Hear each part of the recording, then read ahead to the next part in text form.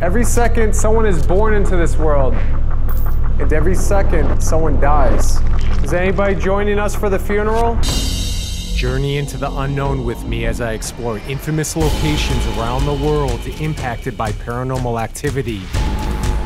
While investigating haunted claims, I will push forward and use my years of experience to expand the definition of paranormal phenomena to reveal theories beyond the unknown.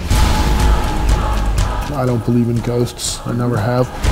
And we can speculate all day long. I'm shocked when you showed me that. So I don't know how much of the haunting is created by us or the dead.